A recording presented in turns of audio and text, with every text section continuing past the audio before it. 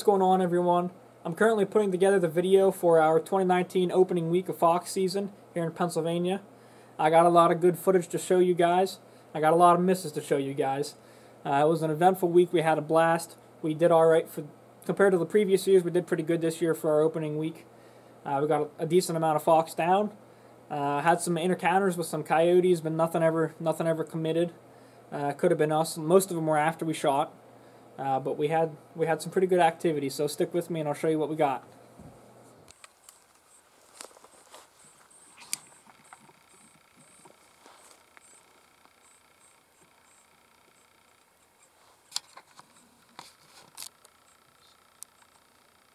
He's right there.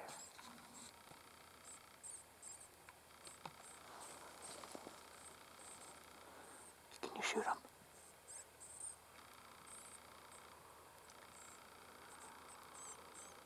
I'm on him.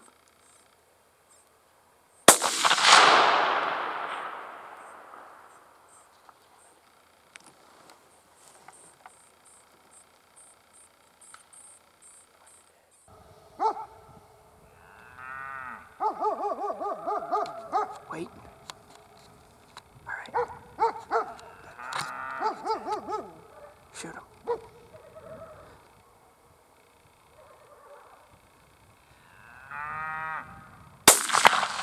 You missed. Woo! Shoot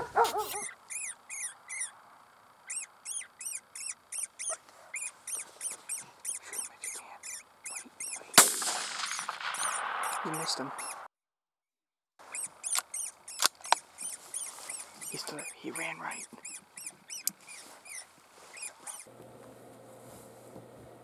Alright, I'm going to give you a little rundown of how we were set up to film these hunts. So, I'm set up with my gun on a tripod, and on top of my scope on my gun, I have my camcorder mounted on a ball head, and I have my light mounted underneath my gun. Then I have my brother sitting beside me. He was shooting my 17 WSM. He had a big bipod on the front of it that raises pretty high so you can sit down and shoot off of it. So my brother was sitting on the ground beside me, and when something would come in, I would just use my camera and gun setup to film the fox or whatever it was coming in. So I'd film off my gun, and I'd have my camera perfectly lined up with my light that's on the front of my gun. That's the glory of having the camera mounted on top of the scope. So it works really well for filming. So as we were filming, we noticed that the first 3 or 4 fox, I believe it was, that came in, every single one we shot at, it hit high. We just kept missing. I couldn't figure out what was going on. I thought maybe it was my brother. It was just because my brother was shooting my gun. So I thought maybe it was just because he was shooting. So I said, hey, you film this next one that comes in, which you'll see here in a second, a gray fox at 40 yards. And I shot off my gun. And it was a chest-on shot, and I actually hit high and just nipped the top of its butt. So after that fox, I knew something was up. So we stopped hunting that night, and we went out to the range the next night. I re-sighted in. My gun was hitting about 4 inches high and 1 inch to the left. So, it sinks, but it happens. I'm not really sure how it got bumped off, but we got it all taken care of. And we went back, and we started laying the fox down again. So stick with us, and you'll see those too.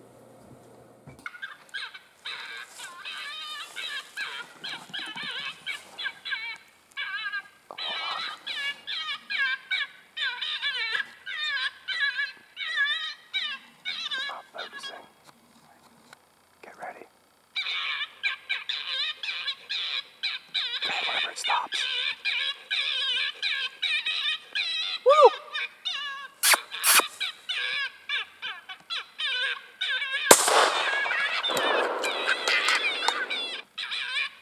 Woo!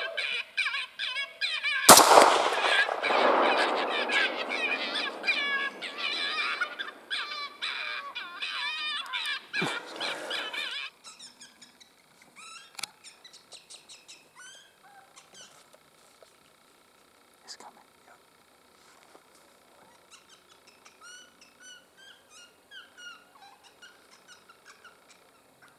You see it?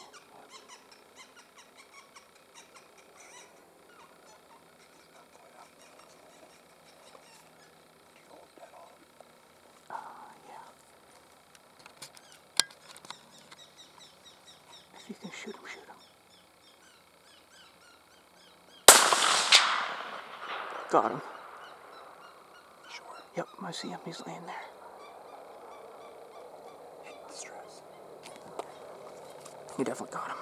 That was right on his chest. On him if you need to shoot. Oh, he's broadside there. Ready? Yep.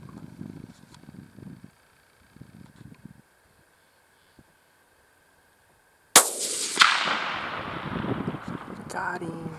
That was right in the dome. Right in the neck.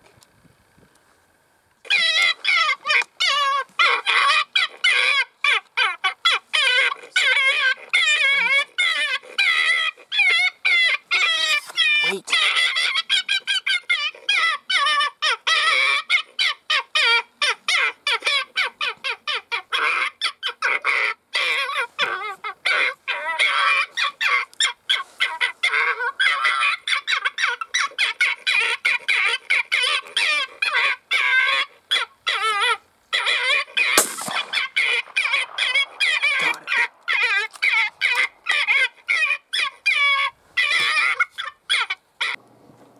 So this next fox is probably the coolest video. To me, I think this is the coolest video we got. If you watch close, you can actually see the vapor trail from the bullet fly, and you can see the bullet hit the fox. It's a pretty cool video, so I'll show it to you. Alright, I'm on him. Yep. You hit him for sure.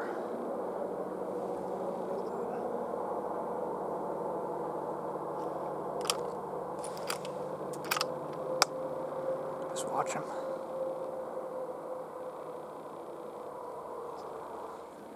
Alright, I'm on him.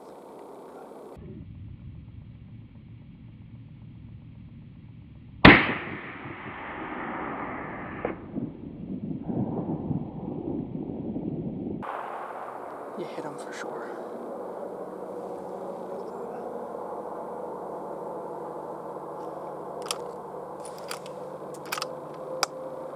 Just watch him.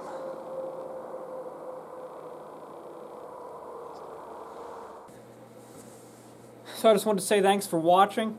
Stay tuned for more videos of us hunting predators in Pennsylvania. That's probably our second passion after archery hunting. So stick around for more videos. Please like and subscribe so you don't miss a thing. Turn on that bell notification and be ready for more videos. We'll be back shortly.